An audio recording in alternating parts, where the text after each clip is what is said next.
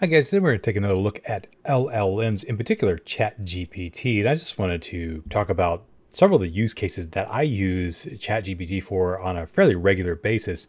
And this is really not an exhaustive list for sure. There's a ton of things that you can do with ChatGPT that I haven't even thought of, but these are just very common things that I find myself doing over and over again. So as a result, I've actually subscribed to ChatGPT, and I found that it's a very useful tool because the value is really in the time savings that you can have by using this tool for a lot of different applications beyond just some of the more basic ones like asking it questions. So I'm going to just go through my list and talk about the way I use the tool, and maybe this can help you find new ways to use ChatGPT as well. So here's my list, and of course I'm going to start off with text generation because that's one of the most obvious use cases for ChatGPT and LLMs, and this encompasses a wide swath of different things. And by text generation, we're talking about just generating text from a basic premise. So if I wanted to write a joke, or I wanted to write a poem or song lyrics, whatever it might be, I could easily do that with ChatGPT. I can say,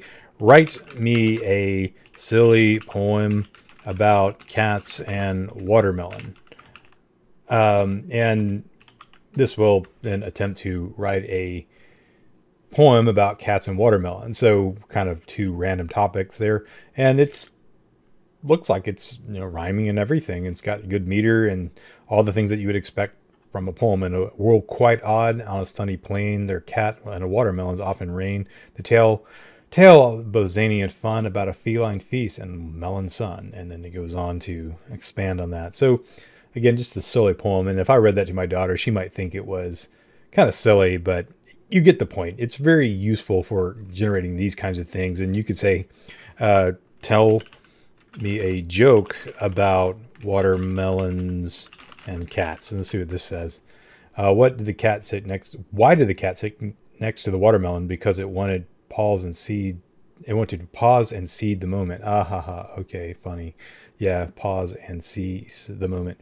Okay, I get it. It's kind of punny, and it's a dad joke for sure. But it's definitely something that's something that I think is kind of corny. But yeah, you get the point. It's got some ability to have some humor as well as generate text on similar things like this. And of course, you can generate text for any number of different things. And that's kind of the essence of what this is about. It's about predicting what you want from a particular context that you're giving it. And it's able to do that with relative ease. So let's go back to our list here and take a look. So translation is another very useful tool, especially for LLMs. Translations in LLMs just take translation to a whole new level because prior to LLMs and natural language processing, translations were a little hard to do with deterministic algorithms. Like, you can look at a dictionary and get one-to-one correlation between words, but oftentimes when you're translating in that way, it's hard to get context, and context can have huge implications in the way that you translate words, especially things like idioms, or in some languages, some words might have meanings that don't directly translate into other languages, and that makes some translation work hard. So I've learned to translate a couple of different languages. I've studied academically French, Latin, Hebrew, and Greek, and I've also learned to speak Thai as an adult and when I lived in Thailand. And this is all in that process. You learn how to detect nuances in the language. So LLMs, with their ability to detect not only context, but also have nuance in that context, can aid in translation work. So let's go back over to this and ask it a question. Can you tell me how to say hello? How are you in Thai? And this should be able to translate that phrase, hello, how are you, into Thai. And it says, Sawadi kun bin yang nai bang. And oh yeah, that's right. Okay, kun bin yang nai bang. Okay. Yang rai bang. Okay. Yeah, that's close. Oh, it's this right here is the Thai, and there's the phoneticization of that, or the transliteration of that, and very accurate translation. And if I was to maybe take this silly poem up here, let's see if this even translates in. Let's just take one stanza rather than translate the whole poem. Can you translate this into Greek. And let's see if it does it. And I don't read Greek well enough to read that translation, but apparently it's translating that. So it does give you a note here saying translating poetry is challenging, especially because of poetic nuances of rhyme and rhythm, and can be lost in translation. The above translation is not a meaning, but it doesn't necessarily preserve the poetic feeling of the original, which, okay, it was able to detect that this was a poem, and it's able to translate the meaning, but not translate per se the poem meter and the poem rhythm. Okay, so there are some limitations on what you can do with that, but still you get the gist of what it's attempting to do with that translation. So very useful, and I hope that this will continue to grow, especially as these continue to evolve and they continue to take on more capabilities in their language translation process. So what's our next one on our list? Answering questions. So this is a great way to get answers, quick answers to questions.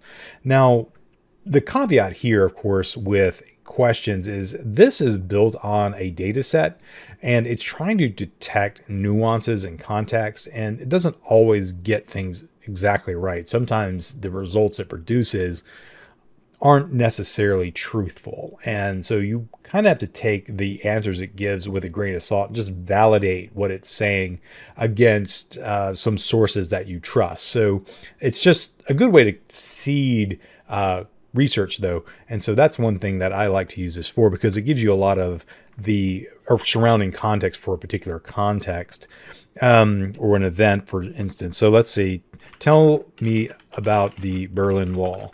And this should give me quite a bit of context around the Berlin Wall and what it's talking about. So it's talking about background, and then the construction, and then the characteristics of the wall, and then, of course, significance of the wall, and then, of course, the fall of the wall in the late 1980s.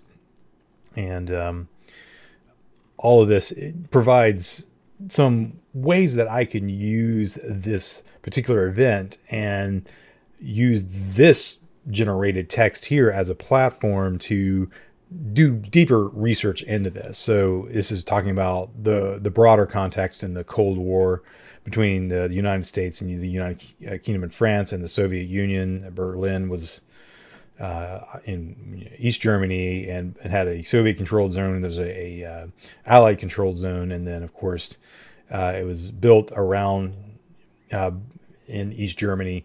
They wanted to defect to West Germany, but they built a wall around it to prevent the immigration in and out of East Germany. And it was just basically a wall.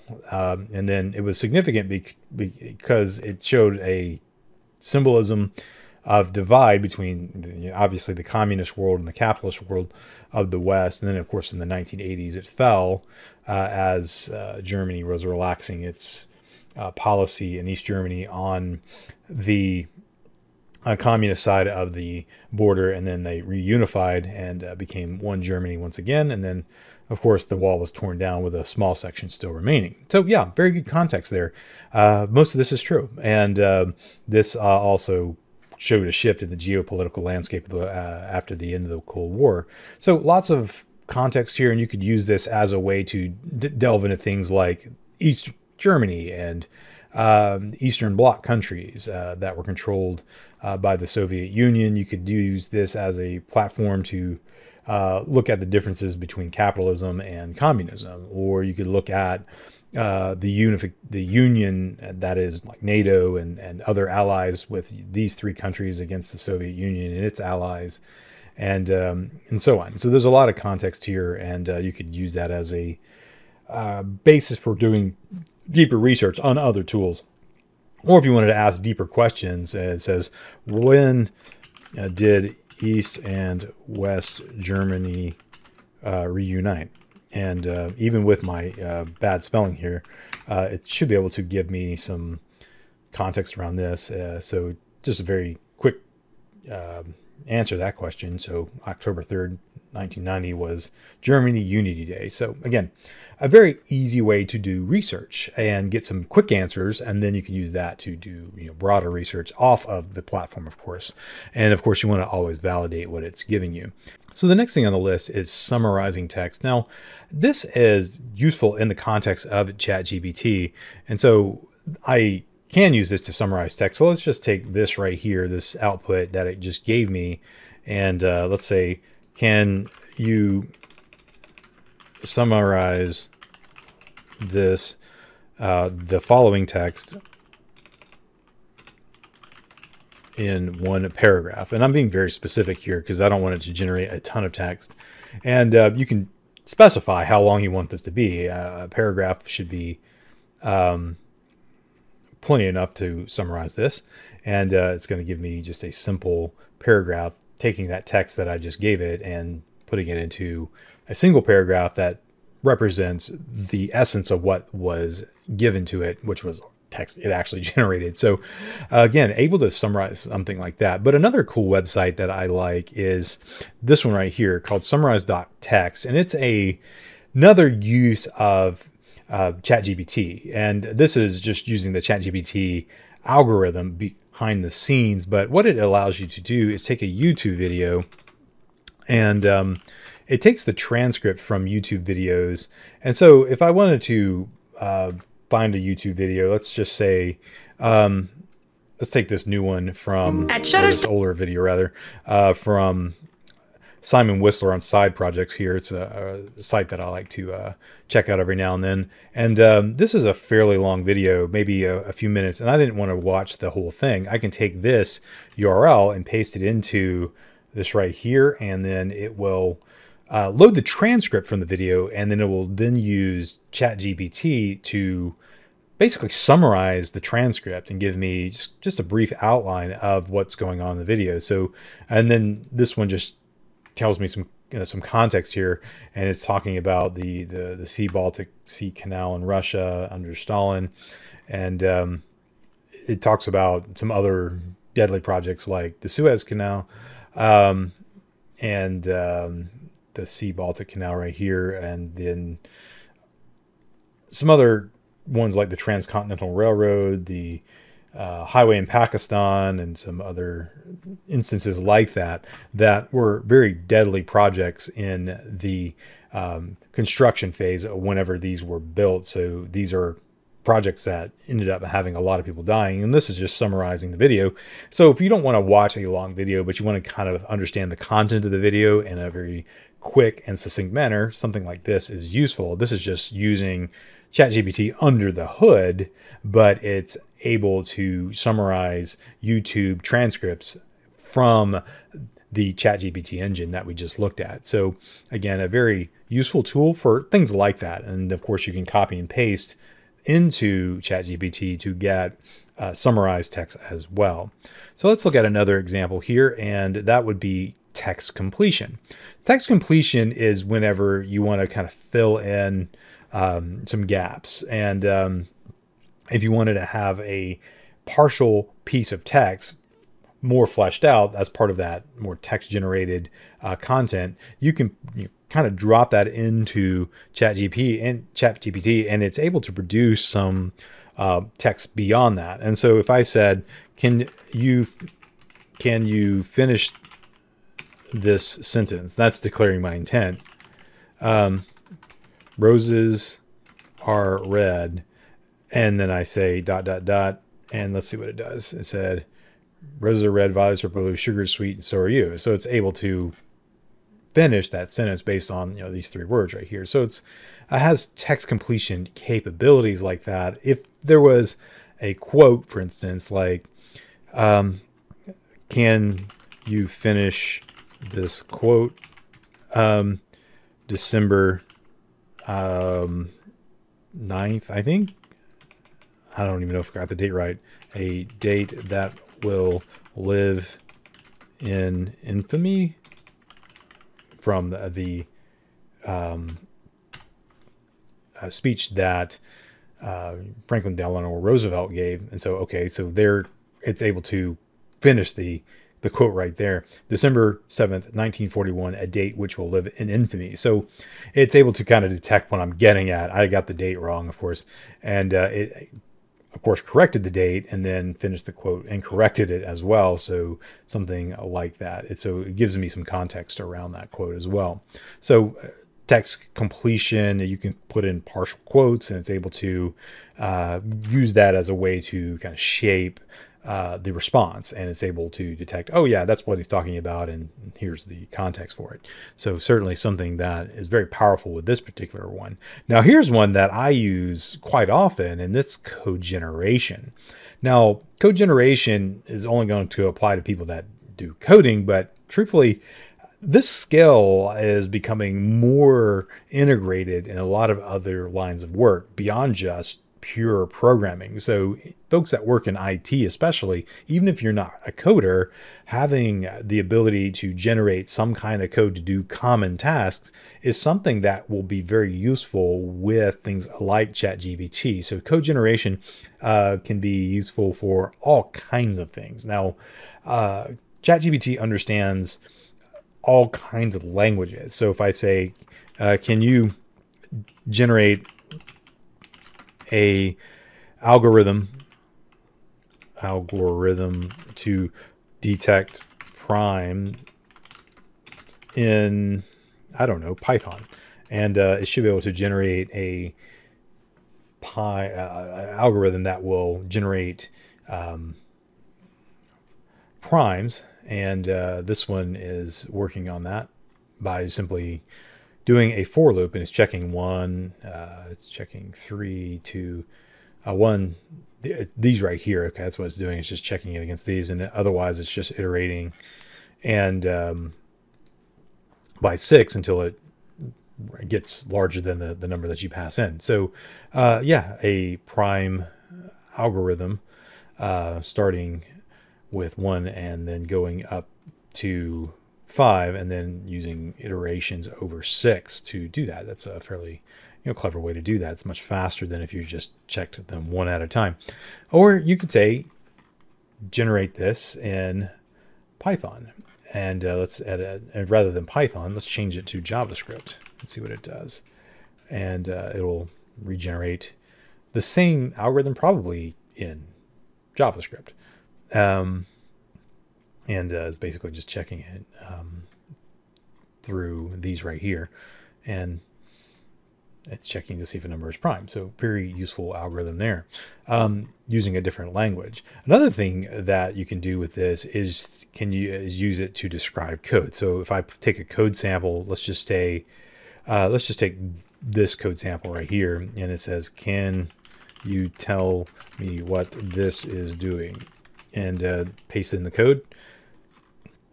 And this code is a snippet that you provided. It's checking for in is prime and basically looking for a condition. And that's just describing the code in prose, what's going on inside of this code snippet right here.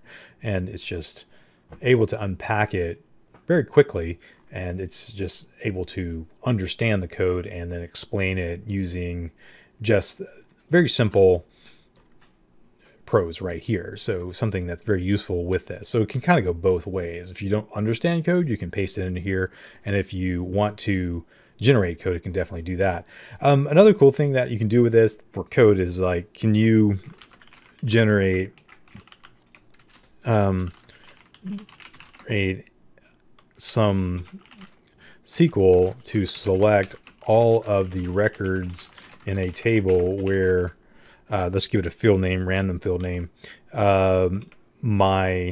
where the date 1 is greater than is later than 90 days ago. And so I'm just describing it, and it should be able to generate a SQL statement based on that that particular context right there. So here it's generating the text from that SQL statement, and this one is just some different databases. So assuming that your SQL database is like MySQL, Postgres, and SQL Server, and it's, this is more generic. SQLite, which is a desktop database, and then of course your table would be your table name, because I didn't specify that. I had to hit regenerate because sometimes the algorithm will disconnect from my local context or whatever it is, say a network error or something like that happens, and just hit regenerate and it's able to try again. But in any case, you get the idea that it's able to generate SQL. You can use it to generate CSS and HTML and JavaScript, Python, C#, C, any language pretty much. It will understand that language, and you can use it to generate code. It's very useful, especially if you're a programmer or some kind of net admin. If you want to create shell scripts or things like that, it's got all kinds of things like that. Now, content moderation, I'm not going to do an example of because, again, I'm not going to risk it flagging my account. And I actually have kind of hit up against its content moderation before, because in my writing, what I will have in my writing, sometimes I have a scene that has a fight scene, and fight scenes are violent at times. And so as I'm writing that, I might want to have ChatGPT help me massage the language some. So I'm writing it, and I'm writing my books, I'm writing my novels, and I have this fight scene, and I say, can you improve this? And it will look at the text and says, this is violence. You can't use this to promote violence. I'm like, I know you can't use this to promote violence. This is fiction. I'm writing a book. It doesn't necessarily understand that per se. And so it will say, can't help you with this. And it will just not work. And so I have to maybe, change some things about it so that it will actually take the input and then maybe modify it after the fact to make it more violent, if you will. In any case, it's very sensitive to topics like violence and any kind of sensitive topic that is kind of in the culture at the time, and you have to take that into consideration when you're working with this. But another thing that you're going to be able to use this for is searching for ideas. Now, it's not a search engine, so you can't use ChatGPT to get links to websites, but you can use this in the way that you can work with it when you're answering questions. If you want to get answers to questions and then kind of seed searches, it's very good at finding answers, but it's also good as a way to provide context for searching for things beyond what you have this idea in your mind. It can give you search terms and things like that. So if you can describe what you're thinking about, it might be able to give you some more context around that. Say if I was thinking about a tree house and I didn't know what the word was, can you tell me what a structure in a tree is called that children play in? Now, this is obviously a tree house, but I can put it in something like that, and the structure is called a parrot node, or what the heck is that? That's not what I was talking about. They got that all wrong. And no, that's kind of funny. It still thinks I'm on programming. So let's modify the context here. No, I am talking about real children and the structure they play in outside in a tree. What is that called? So let's see if it gets able. I thought you were talking. I know what you're referring to. Okay, when children play in a structure built in a real tree outside, that is called a tree house, or sometimes a tree fort. And so then I would say, oh yeah, it's a tree fort. And then I can say, can you tell me how to build a tree house? And it might tell me how to build one. I don't know. Building a tree house is a fun project. It requires careful planning, the right tools, and of course it's going to tell me how to pick a tree and design the tree house and gather materials and all the fun stuff that you use in making a tree house. So that's kind of funny that it didn't have the ability to context switch. It was still thinking I was talking about programming. So yeah, you have to kind of context switch because it does maintain some continuity in the context that you're talking about. And this particular session has been all over the place, from the Berlin Wall to talking about tree houses and generating silly poems. So it's probably just confused right now. So let's go to our next one, sentiment analysis. This is another really useful one. There's two ways that you can use sentiment analysis. So first you can say, what is the nature of this text? So if I put in, this is a piece of junk, I never want to see it again.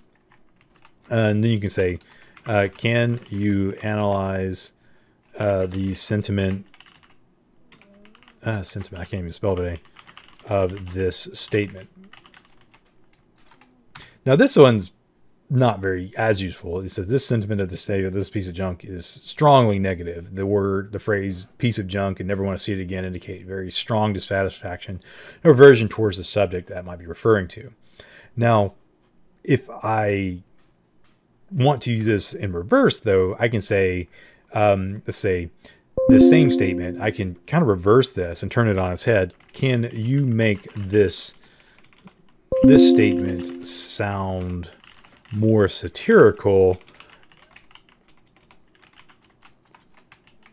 And it will take something that's got some kind of negative sentiment, and then it will try to give it more of a satirical sentiment as well. So basically communicating the same idea, but doing it in a satirical way. Why it's practically a modern masterpiece. It's simply heartbroken if I ever laid eyes on it again. That's not too great, but it worked okay. Another thing you could do with this same kind of thing, whenever talking about sentiment, you can change the mood or the voice that you're talking about. So if I had something like this right here, let's just take this text right here. Can you make this text sound more professional? And it will take this statement right here and try to make it sound professional sounding. Or you could take the same thing and say, can you make this thing sound more casual? And it will take the statement and make it sound very casual. So basically, when somebody says this is a piece of junk, I never want to see this again, they're really not a fan. Phrases like piece of junk and never want to see this again are pretty clear giveaways. They're not just into it. And so very casual statement versus this one right here. And this is very useful when you're talking about modifying content to have a more different sentiment in the way it expresses the idea. And this is useful for like crafting emails or writing blog posts or working with things in social media, whatever it might be. I use this kind of thing when I'm writing the video descriptions for YouTube content. I'll have an idea and I'll try to make it the best I can. Then I'll say, hey, can you make this sound more exciting or more catchy or things like that? And it will attempt to take what I've written and make it better. And it doesn't always work. Sometimes it generates something that I was like, nah, I'll just stick what I did. But sometimes it generates something that's better. Sometimes it generates parts that are better. And you can kind of take the essence of what it's writing and combine it with what you're saying, and then of course produce something that is to your liking. But you can use this to kind of help shape that if you so choose. So very useful in that context.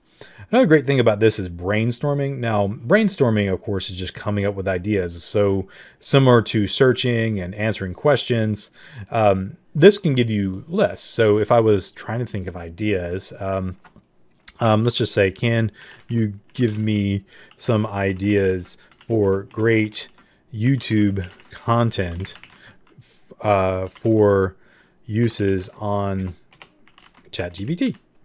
Let's just use that and let's just see what it comes up with. And here's a tutorial series on beginner's guide to ChatGPT, advanced techniques, best practices, challenges, pose funny questions, stump the chatbot, real world applications. That's kind of the essence of this video. Comparisons, pitfalls with this ethical and philosophical debates around this, collaborative projects. I mean, there's a lot of things that you could do. I mean, it's giving me just a ton of different options here. So yeah, there's a lot of things that you can do with this. Lots of cool things. So very cool.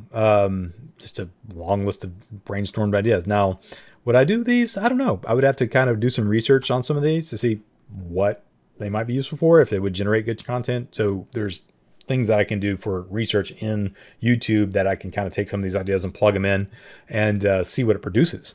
And that will then be useful in generating content and give me some ideas for future videos. I don't know that I would do any of these, but yeah, just a way. It's just a way to do brainstorming.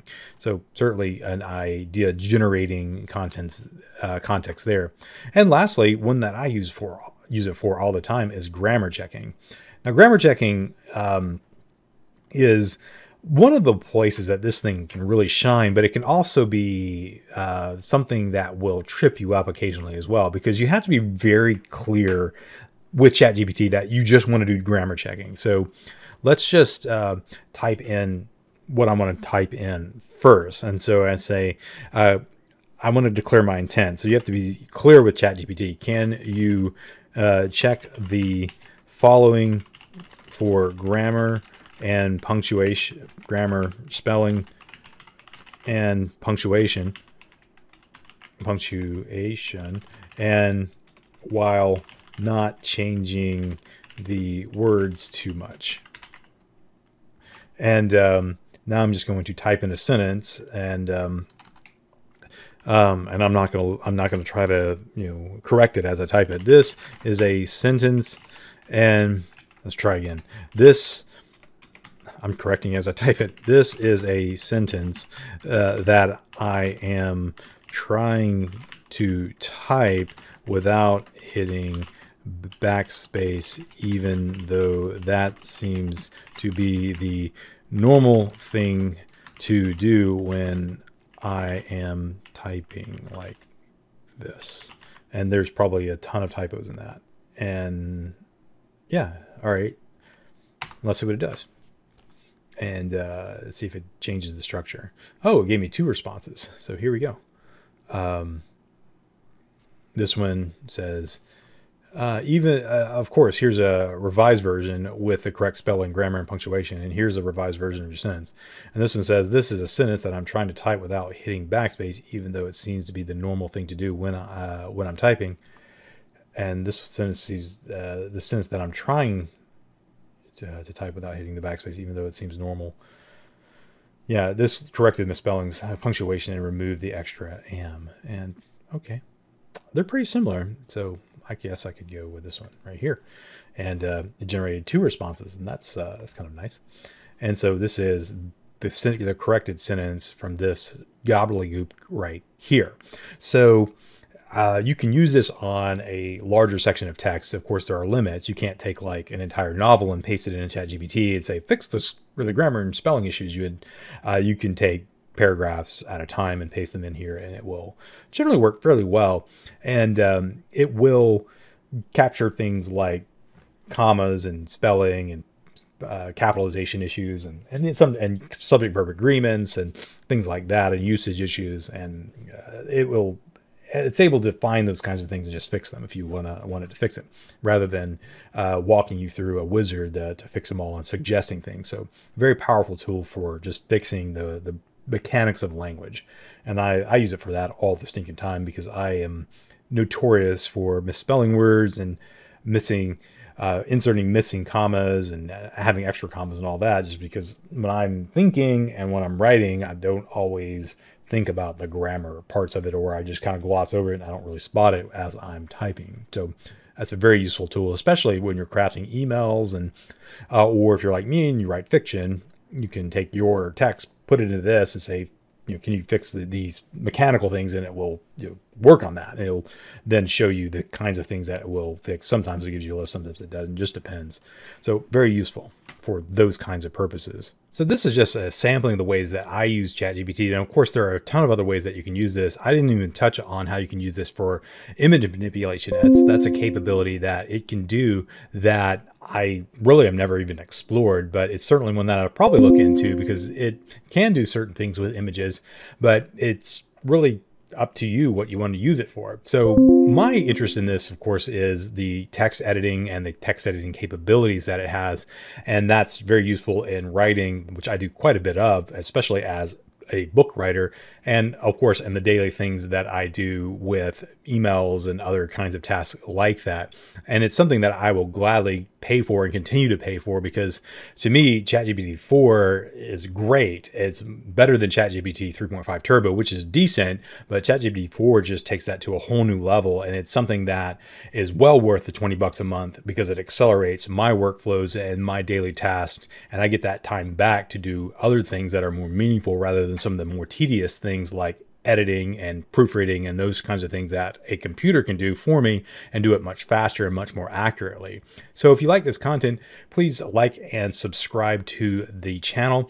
And if you have interest in this topic and you want to explore it more, drop me a comment in the comment section down below. Let me know what you'd like to explore with ChatGPT and these kinds of technologies. I'm probably going to be doing more videos in this same vein. I'm going to be looking at the OpenAI APIs on Azure, because there's something that I want to try to do with that I think could be pretty cool and very useful for me as a writer. And then I also want to kind of look at this from another angle, and that's how you can work with this in a more local context without needing to be connected to the internet. Now, that's not, of course, not going to be using ChatGPT 4, but I want to use code with an LLM and have a smart client that I can take with me or install in a local context or in an edge context that will allow me to have some of these capabilities on the edge without needing to be connected to the internet. So certainly look for that video as well. So these are just some of the ways I'm going with this. If there's other videos in ChatGPT, of course, let me know. And as always, thanks for watching. If you like this content, please consider subscribing to the channel by clicking on the subscribe button. You can also like this content by clicking on the thumbs up, or share this content with your friends, and also comment in the comment section down below.